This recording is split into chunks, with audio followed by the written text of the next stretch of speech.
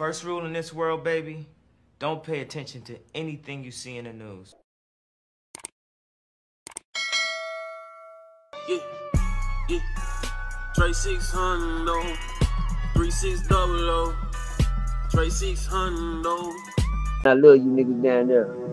Yes, sir. And I don't fuck with y'all voodoo ass niggas. I feel that. All right, OG, I got just a few more and then we're gonna get out of here.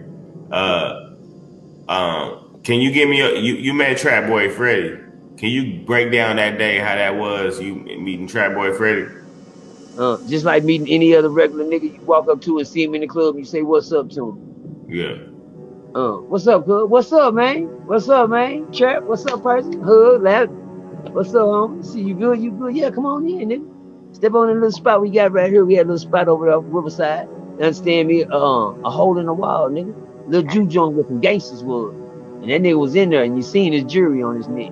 You understand me? And me and him chopped it up. That's Trap. You know what I'm saying? Me cool.